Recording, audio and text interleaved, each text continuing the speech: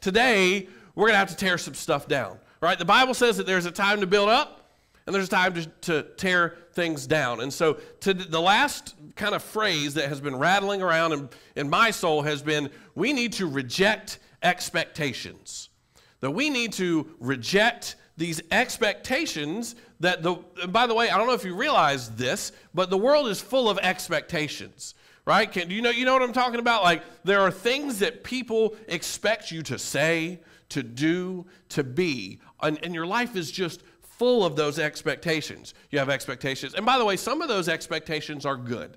Let me start off by saying that. There are good expectations. When your parents have expectations for you, that's a good thing. When teachers and bosses have expectations, it's not like that's an evil thing, right? Because, in fact, the church teaches that a lot, right? Honor your father and mother. That's a 10 commandment thing. That's a God thing. That's good. Colossians 3:23 says, whatever you do, work heartily as for the Lord and not for men, right? Or Ephesians 6, it says something similar. It says, servants, obey your boss and respect him with all your heart. So having some expectations is a good thing, but parents and bosses aren't the only place that we're going to find expectations in our lives. In relationships, social dynamics, and schedules and habits, there's going to be a lot of expectations that you have. And what I think we're experiencing is somewhere along the way, we've let good expectations outgrow the box that God put them in and the boundaries that God has put around them. And we've let the world's expectations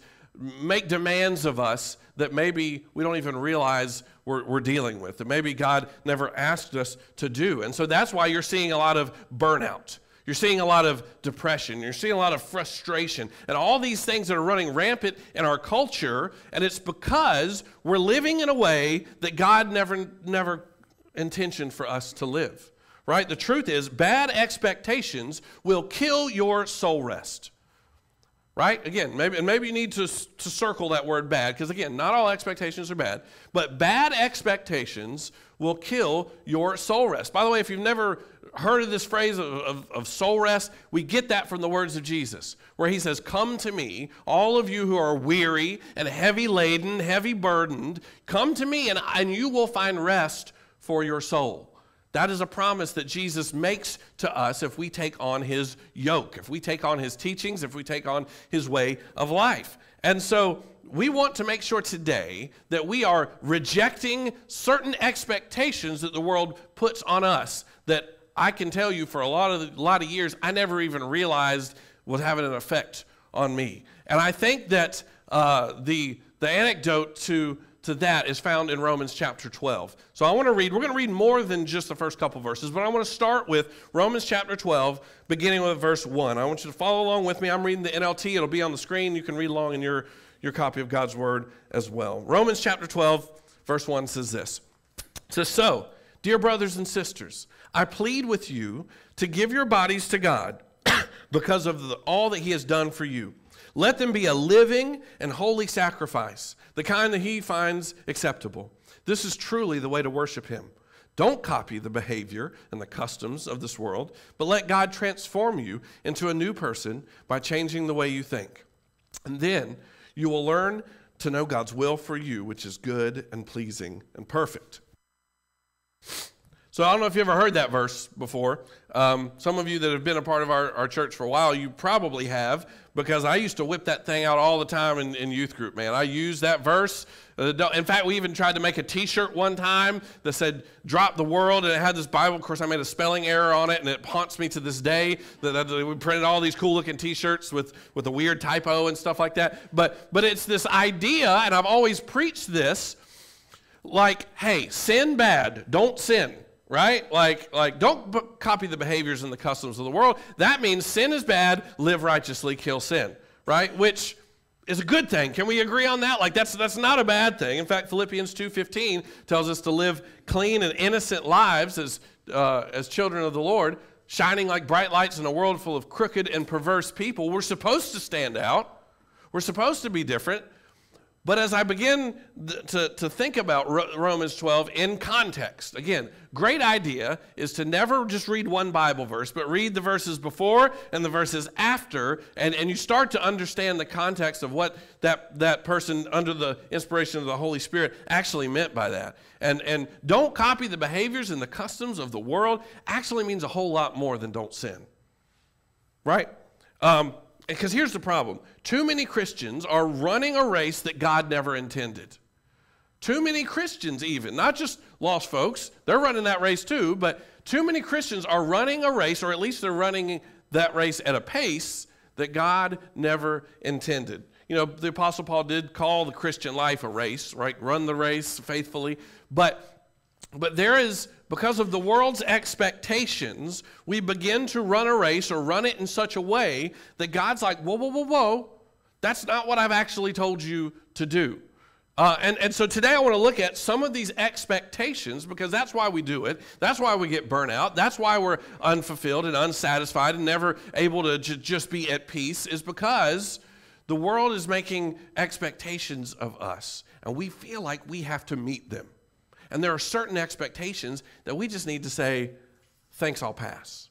No, I don't accept your premise. I don't accept that that's something that I have to do, right? And so I'm going to try to fly at a kind of a bird's eye view, because I want the Holy Spirit to speak to you today to give you the specifics. I mean, we'll drill down into some specifics, but your life is different than my life. It's different than their life. It's different than their life. And so the Holy Spirit is going to be able to tell you specifically what you need to reject, what type of expectations you need to just say, no, you say that, but no, I'm not going to do that. I'm not going to feed into that. And so there's two big categories that I want us to look at today that we need to reject. And again, I know this is not going to be as positive and encouraging, but it's going to be a blessing. All right? So one of the things that we need to do is we need to reject worldly motivations. Right? One bucket, one category that we need to make sure that we are rejecting is worldly motivations. I'm going to throw out some phrases to you, and I want you to see if you've ever heard of these before. Better yourself. Follow your dreams. Seize the day. Live your best life. YOLO. That one didn't age well. That one sounded dumb when it came out a couple years ago. It's even dumber now, YOLO. You only live once, right? These are ideas that the world pushes on us that most Christians go, well, yeah, I guess that would be fine. But look at the motivation behind those phrases. Better yourself. Follow your dreams. Seize the day for what you want to do. Right? The world is always nudging you and saying, yeah, go ahead. Be selfish.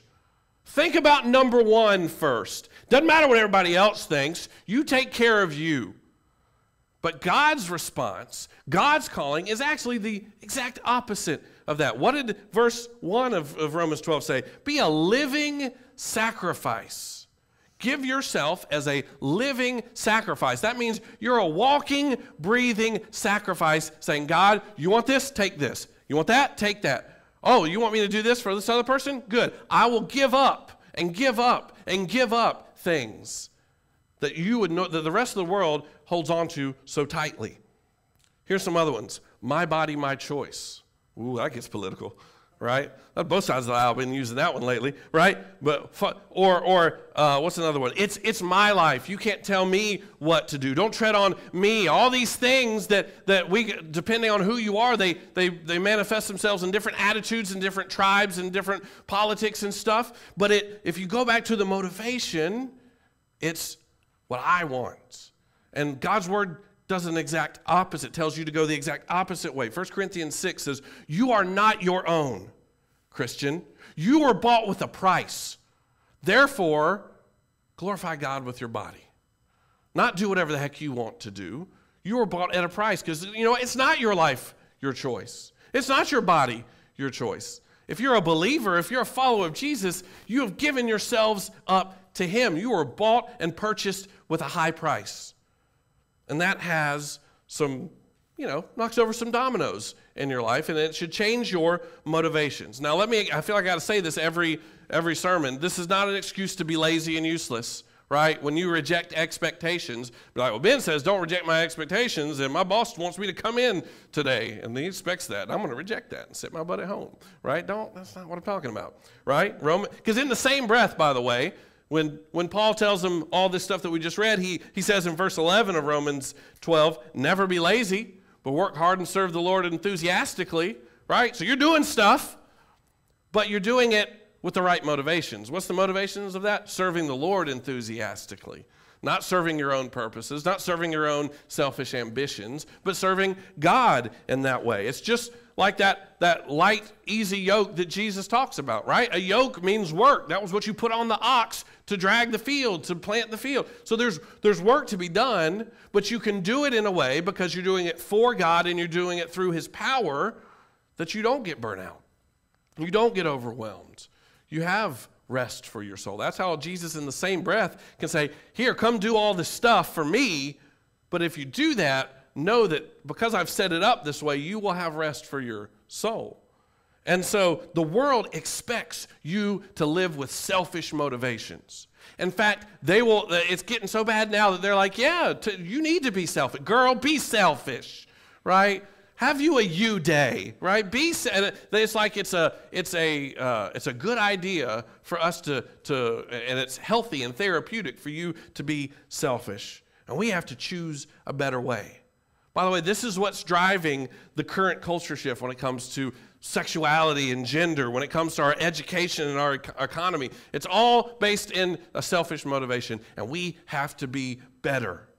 Jesus says there is a better way to operate, and that's when you're motivated by the right things. Because you can do good things for bad reasons, and it's going to stink. It's not going to work. And you're going to be like, but I'm doing these good things, but your motivation is selfish, right? There's a lot of people that will help somebody else just so that they can Instagram it. But look at how great I am. All these mission trips where they have more selfies with third world children, like, look at how great I am. I'm helping them. God says that's all the rewards you're going to get.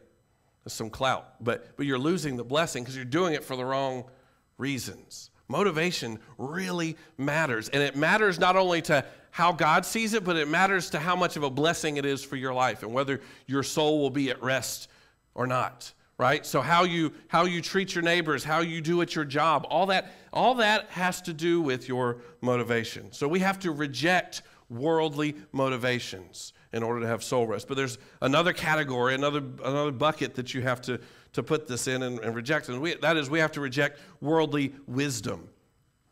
We have to reject worldly wisdom. It says don't copy the behaviors and the customs of the world. That was the command, right? But how do we do that? What was the answer to that? Verse 2 says, let God change the way you think.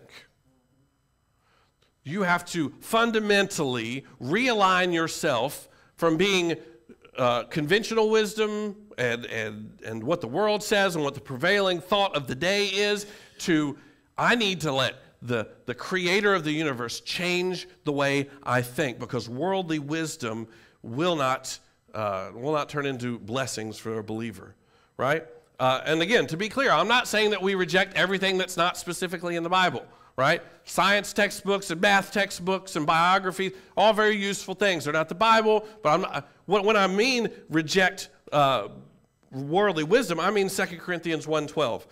This verse has been so good for me lately. It says, for our boast is this, that we behaved in the world with simplicity and godly sincerity, not by earthly wisdom, but by the grace of God. This is what you can actually brag about. You want to brag about something? Brag about not how busy you are. Brag about not how important you are and how you've just been all these worldly expectations that you're exceeding or meeting. Don't brag about that. Brag that you lived simply and sincerely in the world by the grace of God, not by earthly wisdom. You see how it implies there that godly wisdom leads to simplicity and godly sincerity? By the way, that phrase, let me chase this rabbit for a second. Think about how much that's lacking in our world. Simplicity, godly sincerity, right? Because it is the the bragging, right? So I'm just so busy. I just got so much going on. And life is very complicated. In fact, I was reading a book this past year that mentioned that we have access to infinitely more information than we've ever had, right? Thanks to the internet. And yet we're not any happier. We're not any healthier. We're not any more fulfilled, even though we know stuff, but our world is just really complex. And there's something, that's why some people are like, I just want to like move out to a cave in Montana and get away from the world. I get it, because the world is just so complicated, and sometimes you just want some simplicity. Now, that's one of the tenets of soul rest. But then godly sincerity is also lacking. Think about how we greet each other. Hi, how are you? Good, how are you? Great, see you later. Like it's just a formality. Isn't it weird when someone actually answers that question? Like, how are you? Well, I'm not great. Oh, God, here we go. I don't have time for this. All right, how are you doing? Well, what if we answered that honestly? Well, I'm feeling a little crampy today, and I'm hungry, and my kids are driving me crazy, and my job is unfulfilling. Oh, all right, I'll pray for you. See you later. Right? Godly sincerity means you actually do care how they are. I've been trying to do that lately. Like if I ask you how are you doing, I really want to know. Because if I see someone that I don't want to know, I'll go, hope you're well. That's a statement. I'm not asking, right? Hope you're doing well. Have a good one, right? Because I have resolved, once this dawned on me, I went, I don't want to be fake. So let me just be sincere. And so if I ask you how you're doing, feel free to tell me all the sticky, gory details, okay? Because I actually want to know. Because that's what we need is we need godly sincerity. Instead of this worldly veneer of you got it together and you're going through the motions and you don't actually really care how they're doing. You're just trying to greet them and get them out of your way, right?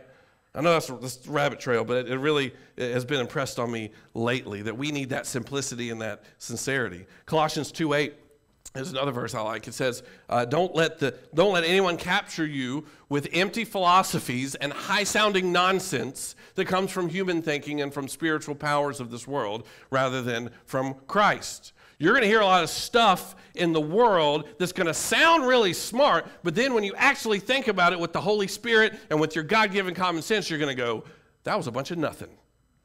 That was a bunch of hippy-dippy baloney, as the Lego movie would say, right? It's a bunch of high-sounding nonsense. By the way, that's one of the main reasons I have TikTok right now. I don't TikTok much, right? That's why I draw the line, right? I did Facebook, I did Instagram, Snapchat, and TikTok. You can have it. I'm too old for that. It makes me angry and grumpy. But I have it because that is an unfiltered look at the wisdom of the world. I see all these TikToks where they're trying to be like, ooh, that's deep, that's impactful, and you're going, what are you even saying? Right? It's like 1 Corinthians 3:19, the wisdom of this world is foolishness to God. Right? We have to think with a higher wisdom. Wisdom is not always wrapped up in knowledge and what you know. It's something that's from God. And so when we reject worldly wisdom, we have to replace that. By the way, again, that's like, don't be like, well, I ain't doing no more book learning then. That's what Pastor Preacher Ben done said. That's not what I'm talking about. All right, I want you to get the wisdom from God. James 1:5 says, if you need wisdom, ask your generous God, and he'll give it to you, and he will not rebuke you for asking. You don't have because you don't ask. You feel like you're not very wise? Pray about it. Seek it earnestly, right? Pay attention and let God give you his wisdom.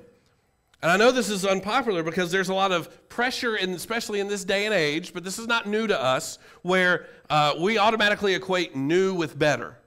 We automatically equate this modern thing with progress, right? That things that are progressive aren't always better, right? When the original text says, don't copy the behavior and the customs of the world, that literal translation is this age. Right? Meaning that we think that we're so much better. It's this there's a word for it. I don't remember what it is, but basically it's this mentality. You think that just because we're at a later period of history that we're just better or something because we've figured it out, and those imbeciles in those dark ages just didn't know what you're talking about, right? But I hear that all the time, by the way. You actually start trying to defend the Word of God, you're going to hear stuff like, that old-fashioned book, how antiquated of it. You actually still believe that?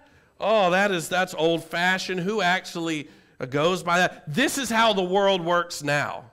I've heard that a lot. That's just not how the world works, Bible thumper, right? That's not how the world works. But take that phrase, this is how the world works, and apply that at some other points in history, like, I don't know, during slavery, during the lack of civil rights, and all these other historic atrocities that we've seen in history. You know what the people of the time said? It's just how the world works. And we look back at that and go, are you serious? Yes, that's how the world works, and you are okay with that? I really hope that future generations look back at the abortion epidemic and go, y'all thought that was okay? That was genocide. Why would you think like that? Right? Because the world's wisdom is not God's wisdom. It expects us to be a certain way. But the truth is, to be a Christian is to be weird. Right? Just, y'all are weird, man. I love you, but you're weird. And that's a good thing. Right? That was, FFC Liberty just finished doing that book. There's a book, actually, we've got it on our bookshelf if you want to check it out there in the library, or in the cafe library there, called Weird. Because that's really, it's like, if you're a Christian and you actually live like it, you're going to be weird. You're going to stick out like a sore thumb, right? Because guess what? The world is selfish. Be weird and think about other people first. The world is tribal. They're political. You need to be weird and think above that and think about what unites us in Christ. The world is petty. Don't be petty. Be weird. Be weird enough to overlook an offense, to overlook a preference. The world says, go live your best life now. Jesus is weird. He says, actually, I need you to come and die, if you don't mind. Come take up a cross. Come follow me. Come die to yourself and your own preferences. Be weird. Nobody does that. Everyone's chasing their own dreams and ambitions. And Jesus says, yeah, I'm going to need you to just put that on the cross. And I'm going to need you to take up my call for your life. That's weird. And that's what we're supposed to do. Acts 5:29 is where the disciple says, we must obey God rather than human beings. Right? If it comes down to it, and the world expects one thing and God expects the other, who are you going to bow to? What expectations put weight in your life? You're going, what does this have to do with soul rest? This world is not a restful place, is it? This world is exhausting. And if we want that peace, if we want that contentment, if we want that joy, then we have to resist some expectations and just say, no, I know that's what you want for me because it makes you feel better about your crazy life, but I don't have to accept that because that's not from God. Right? Let me get specific. This is true in dating. Those of you that are in that crazy, chaotic thing called the dating world now, I would not be able to handle Tinder when I was out there dating. Like, I'm so glad. Thank you, Jenna, for settling on me. It's been great. Because I'm not trying to deal with putting, think about it. The world says, yeah, you can lust. That's natural.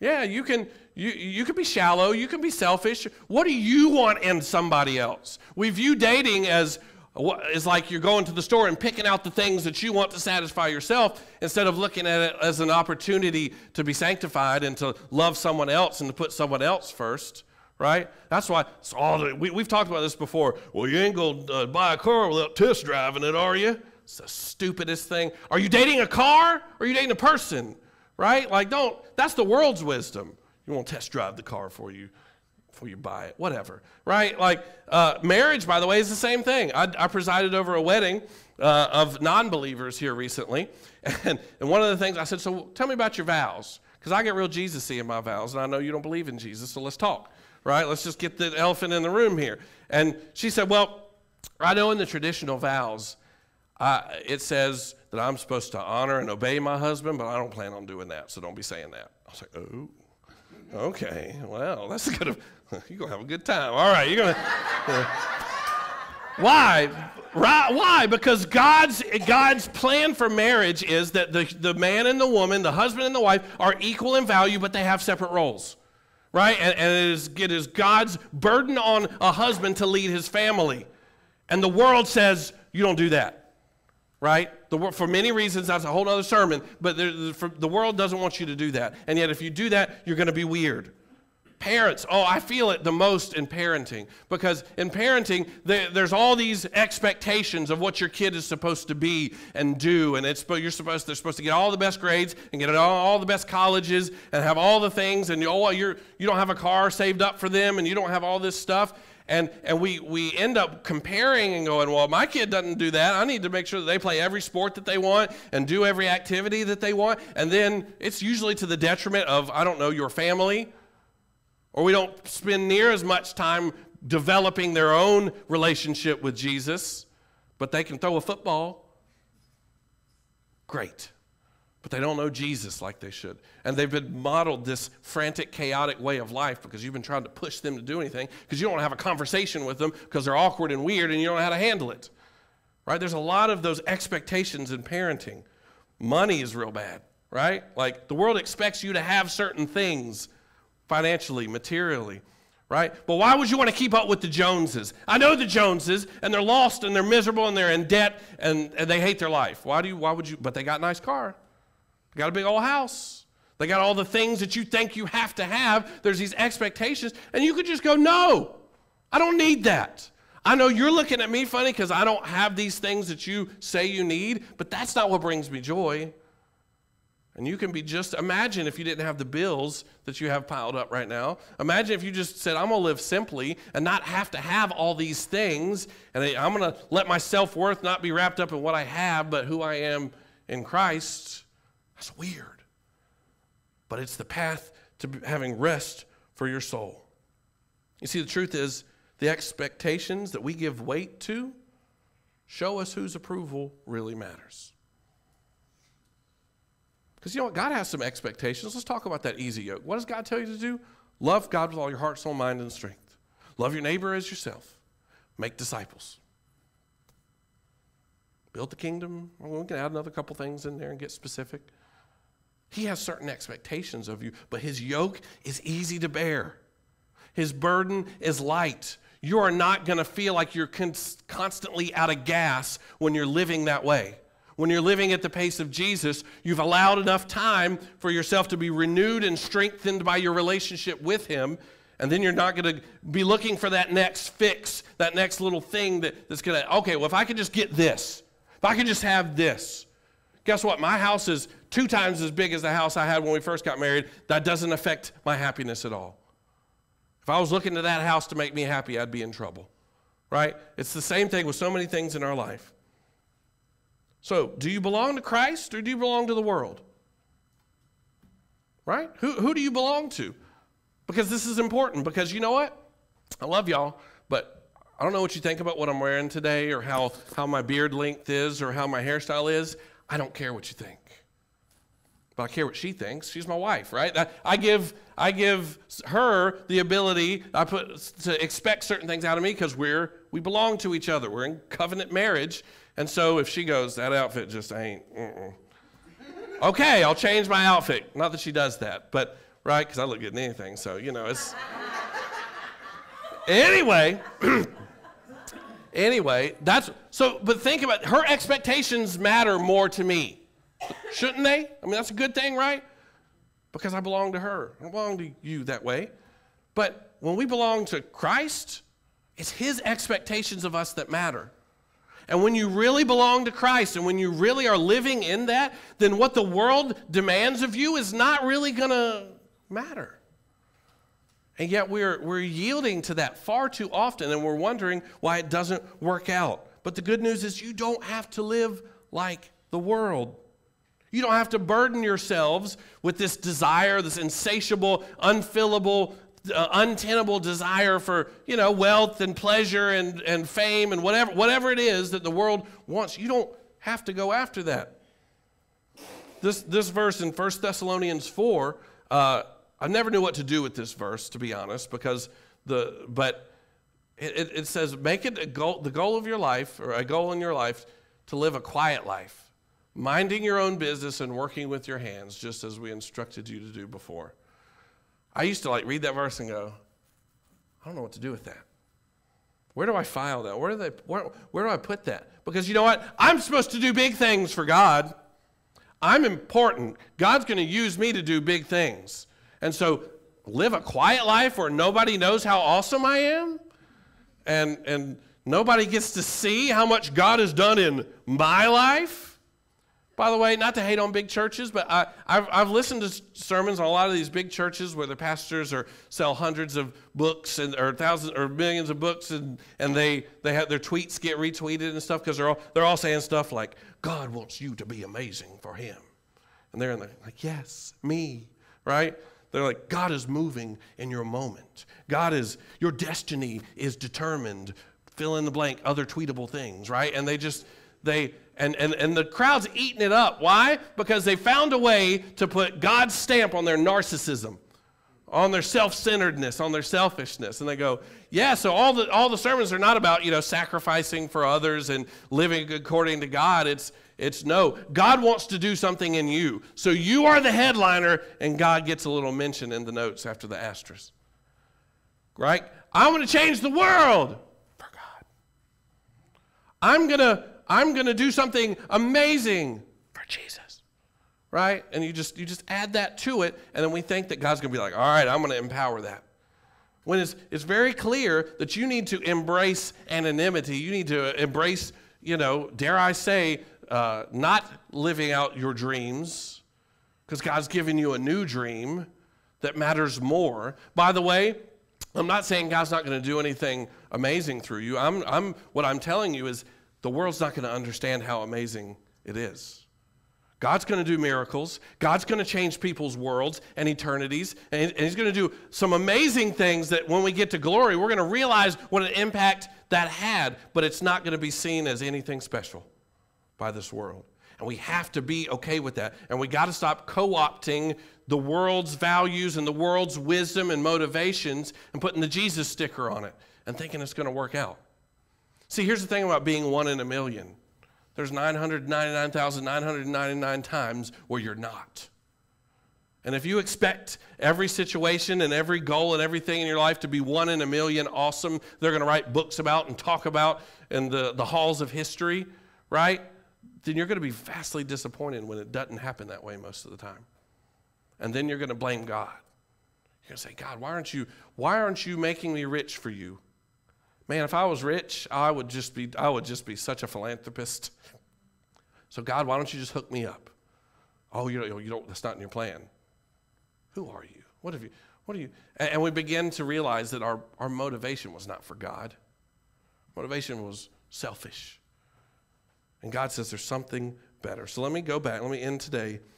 Let's reread Romans 12:1. I'm going to go a little bit farther, though. And I'm going to show you why I believe that not copying the behaviors and the customs of this world means what we talked about today. It says, so dear brothers and sisters, I plead with you to give your bodies to God because of all he has done for you. Let them be a living and holy sacrifice, the kind he finds acceptable. This is truly the way to worship him. Don't copy the behaviors and the customs of this world, but let God transform you into a new person by changing the way you think. Then you will learn to know God's will for you, which is good and pleasing and perfect. Then he goes on to say this, because of the privilege and the authority that God has given me, I give each of you this warning. Don't think you are better than you really are. Be honest in your evaluation of yourselves, measuring yourselves by the faith that God has given us. Just as our bodies have many parts and each part a special function, so it is with Christ's body. We are many parts of one body, and we belong to each other. This is so much better. This picture that God is painting for us is so much better than the selfish, narcissistic, egocentric way of life that the world tells you to live. Right? We all have our roles to play. We're not all going to be the star of the show. And that's how God wants it to be, and it's better that way. So are you willing to play your part? Because guess what? You're going to have to wake up every morning, and you're going to have to choose this. And it's going to be like swimming against the tide. Have you ever done that where you've been on the beach, and the tide takes you like further and further down the beach, and your umbrella starts out being right here, and now it's way over there? Because if you don't pay attention, you just get brought slowly but surely towards the culture. The world that we live in is going to slowly but surely draw you towards selfishness, towards worldly wisdom, thinking like the world and going after things the way the world goes after it. And you're going to have to choose every day with the power and the grace of the Holy Spirit of God to swim against the current. To say, you know what? I'm going to be a living sacrifice today. What can I get up today, and instead of get, what can I give? What can I give up? What can I clear out so that I can be everything that God's called me to be? Take up the yoke, the easy, light yoke of Jesus, and you will have rest for your soul.